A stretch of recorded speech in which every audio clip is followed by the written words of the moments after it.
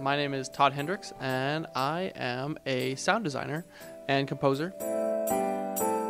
My work usually involves working in theater, sometimes on plays, sometimes on musicals. I had conversations with Mr. Kohler, the director, and they kind of revolved around what world he wanted to create for the play. Those kinds of things involve, the time period, involves how much of the world is fantasy or reality. For a play like Midsummer Night's Dream, there's an interesting blend of realistic instruments as well as fantastical elements. Lots of times with plays, you sometimes want the music to seem either really present or sometimes part of the world of the play. Some of the research I did, consisted of looking at some of the textures we wanted the world of the play to have.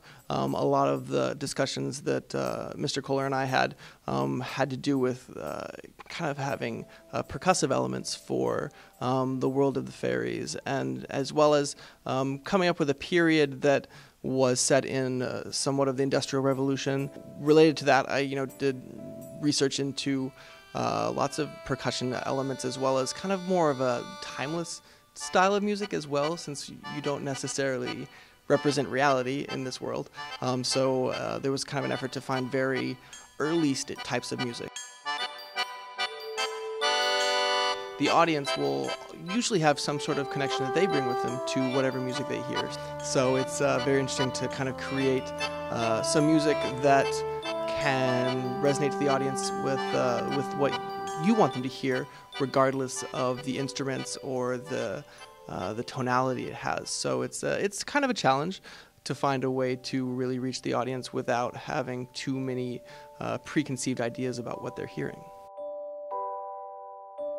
Shakespeare has so many things you can pull from it. It has so many characters that bring things to light that there's always text people recognize when they hear the words that they've heard quoted or in other versions of it. But I think that I really like Shakespeare on stage because people walk away with more of ideas about the characters. Usually I find that the characters and the basic ideas about humanity are really something that are captured really well.